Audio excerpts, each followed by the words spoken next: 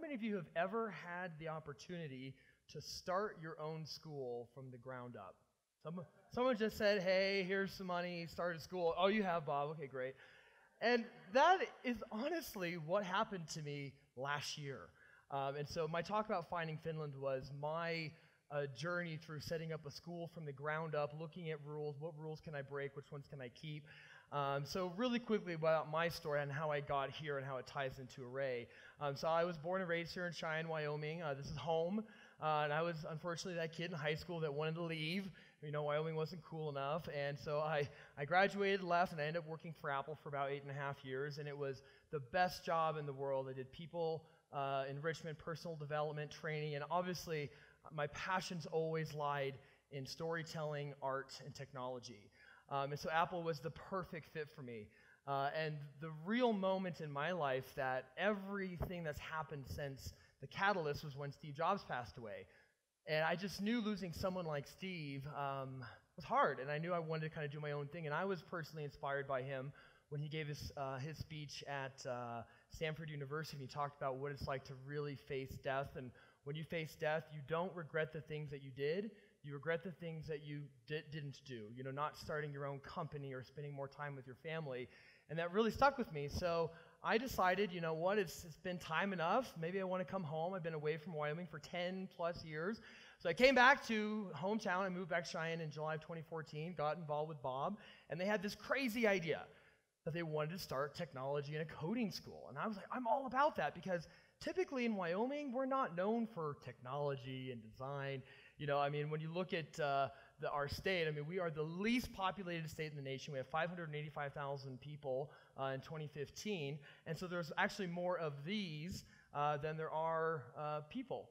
And so Wyoming generally is known for exactly this. You know, when you drive into Wyoming, we're greeted with Forever West, and so we're kind of cowboys and Western culture and a really great hospitality, and there's a lot about that I love. But also at the same time, you know, I am more of the digital cowboy, kind of the next generation of what we want to do here in Wyoming. And I just loved the idea that we were going to start something super cool right here in Cheyenne, because as some of the speakers have mentioned prior, those of us who live here in Wyoming know the struggles that we currently face with our economy, and what are we going to do about it? We know that we have to have a long-term solution to these problems. And so basically, I knew how important this job was of starting this school, and immediately, has anyone ever experienced this before? Imposter syndrome, which I was paralyzed with fear in the first part of last year, because I'm sitting there thinking to myself, like, I've never started a school before. Why did they pick me? I don't even have a college degree. I graduated from high school. Why me? And Wikipedia defines imposter syndrome as the imposter phenomenon or fraud syndrome is a concept describing high-achieving individuals who are marked by the inability to internalize their accomplishments and persistent fear of being exposed as a fraud. Despite external evidence of their competence, those exhibiting the syndrome remain convinced that they are frauds and do not deserve the success that they have achieved. Proof of success is dismissed as luck, timing, or as a result of deceiving others into thinking that they are more intelligent and competent than they believe themselves to be. And that's exactly how I felt. I was worried Bob was going to find out that I'm really not this smart guy at all, and like, why did we choose him to be this headmaster of the school?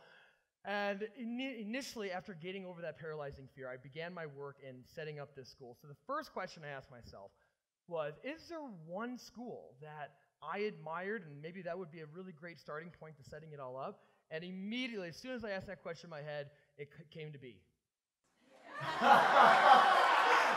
Hogwarts!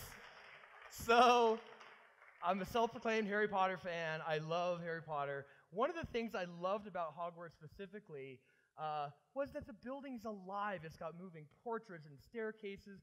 But more importantly, what I loved about Hogwarts was the fictional students there loved going to Hogwarts. It was home. It was a place for them.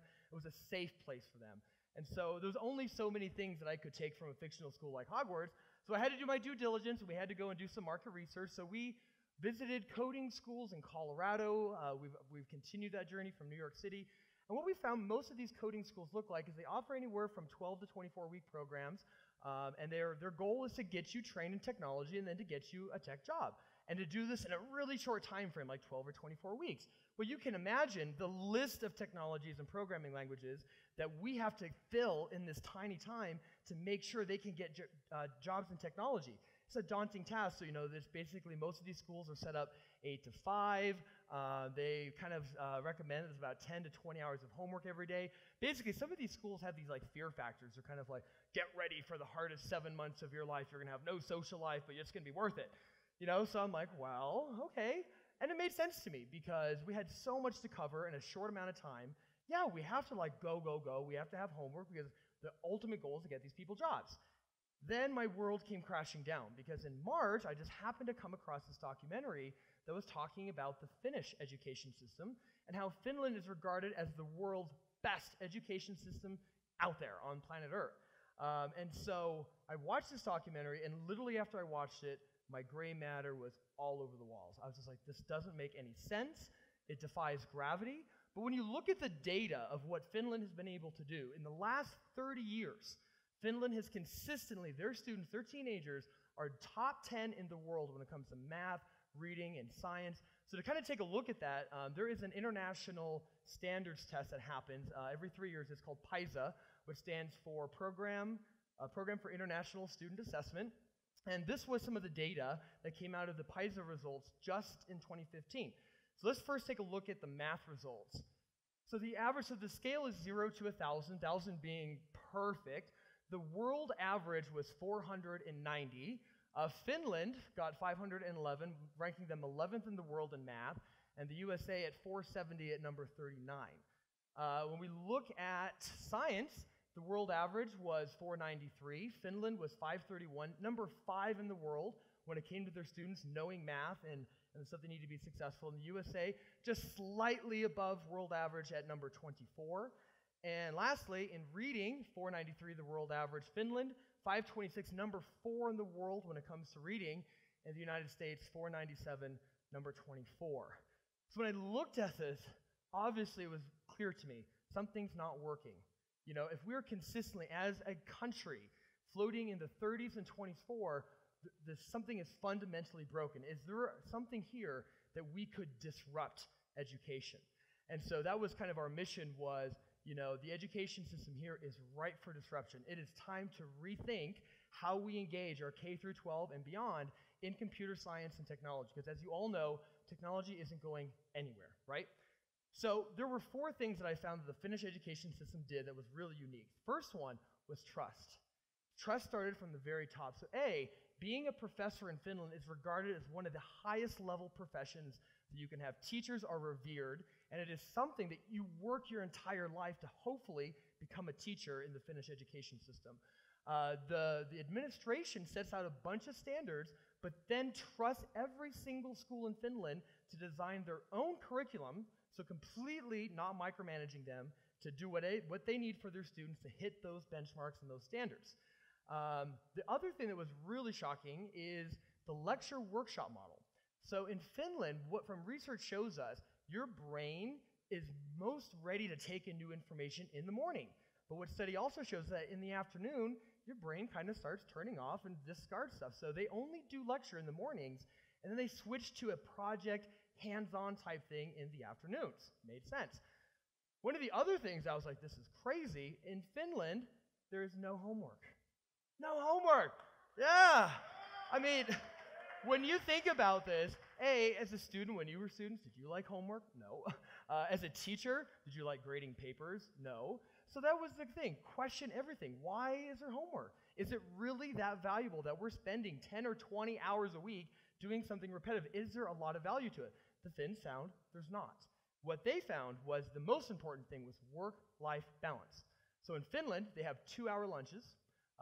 Again, very little homework, if any at all. And Finland really wants their students to be kids. You finish school, go play with your friends, go do your chores, cook, clean. The idea was to pull yourself away, refresh, so that when you come back the next morning, you'd be really good to go. So I'm just sitting there like, this sounds amazing.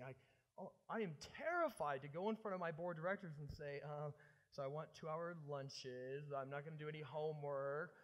We're going to only be lecturing like 10 hours a week, and I promise we're going to teach these people how to code, and they're going to get great jobs. And I was really fortunate that my board did have some googly eyes at the beginning, but they agreed that, this was worth the risk. If this worked, this would be incredible. And one of my favorite quotes is actually Gandhi that says, be the change that you want to see in the world.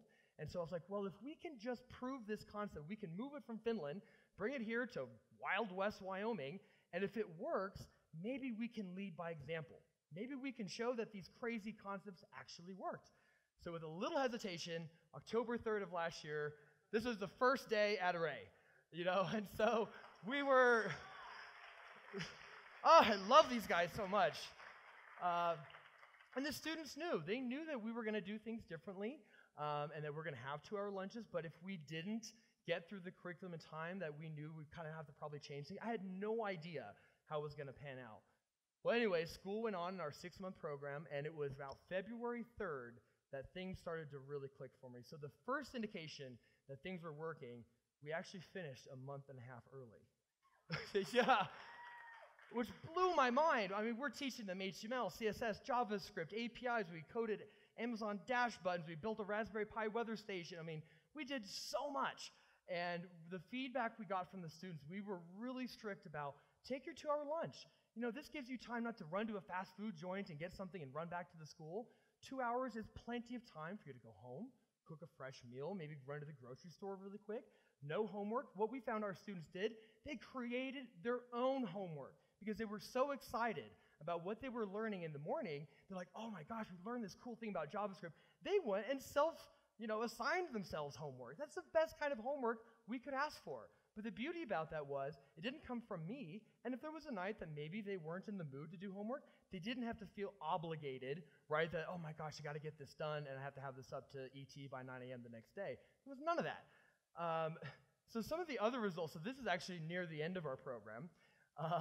So in retrospect, we had 7 students, and this was a hard sell. We're starting a new school. I'm like, hey, come, we're going to teach you code. We have no track record, but just trust us. And I love that model because going back to the Finnish education system, the foundation of our school at Array had to be in trust.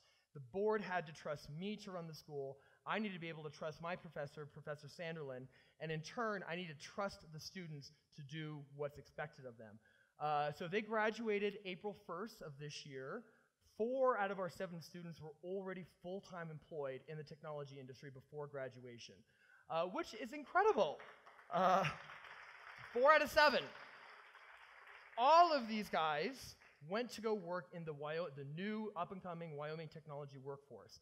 Most of them are making more money than they ever had in their lives because this demand for coding and design skills. We have recently just placed our 2 more, so we have 1 left, and these guys really proved our business model.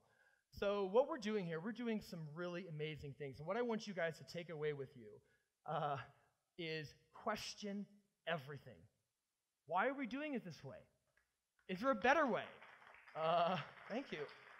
Question everything, because it's exactly what I did when I set up this school. The easy road when setting up a new school was to go back to what other coding schools are doing, the 60-hour work weeks, the 10 to 20 hours of homework. The evidence was already there that they were successful, so the easy road was just to kind of build our school in that way. The difficult road and the more rewarding road was saying, I want to start a school based in Hogwarts and Finland, and it's a combination of a Willy Wonka chocolate factory and Apple, and I hope that this all works out and I still have a job at the end of the day. And it worked. So the last thing is, and kind of ending you with a quote with my kind of fictional role model, Dumbledore. One of my favorite quotes from Dumbledore was, we must all face the choice between what is right and what is easy. So thank you very much, everyone. Have a great evening.